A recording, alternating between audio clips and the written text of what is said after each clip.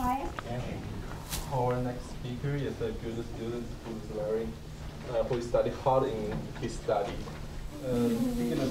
He can tell us why euthanasia should be legalized. Please have you welcome Crow.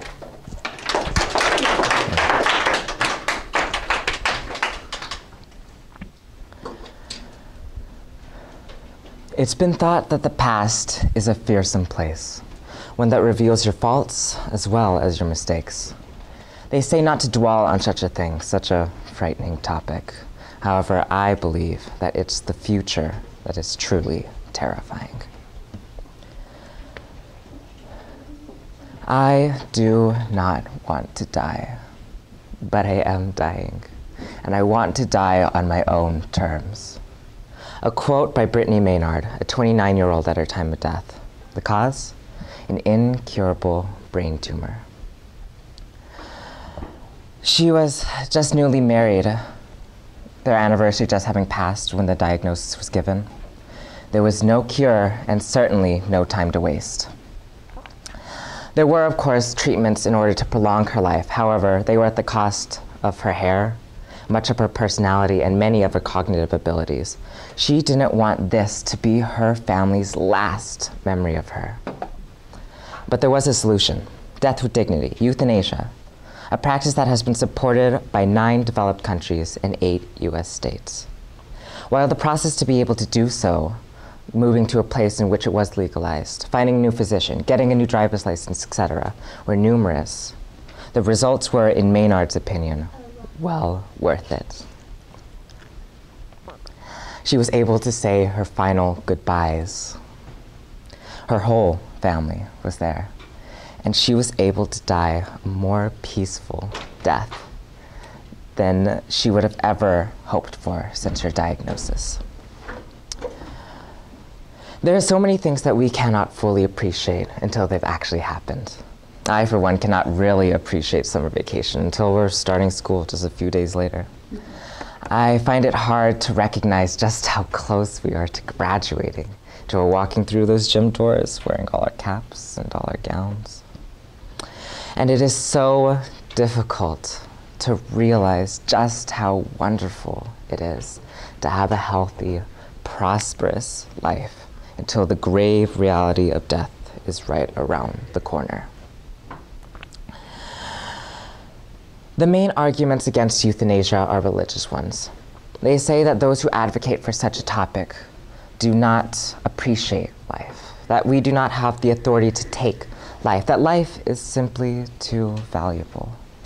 And some of it can be good advice. However, to a sick, fearful, dying human being, I don't think so. A 49-year-old by the name of Tracy Snelling was diagnosed with a severe stomach cancer. Though with chemo and surgery, she should have been okay. She should have been able to survive it. Should have.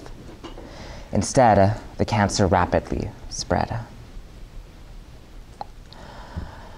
She lasted right up to her wedding day before she was permanently hospitalized. Her husband, a good man, was always there, right alongside her, till death do them part, ready to support whatever decisions she made about her life.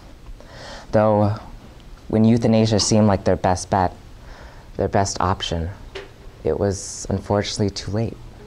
She was too sick to do the flight to Switzerland in which it was legalized. No, all she could do was face the pain until finally she died, crying out in her husband's arms.